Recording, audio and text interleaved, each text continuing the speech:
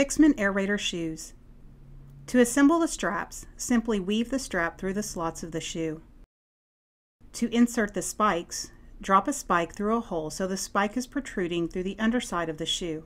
Place a washer over the spike and then rotate a nut onto the spike.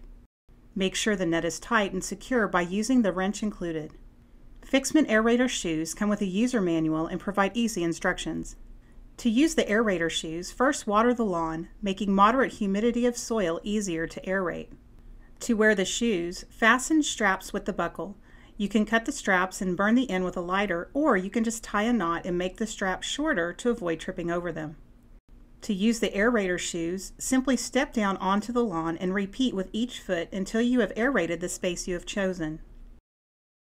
Here you can see the effect of the aerator shoes. Cleaning the shoes is simple. Turn them upside down and use a hose to spray them clean.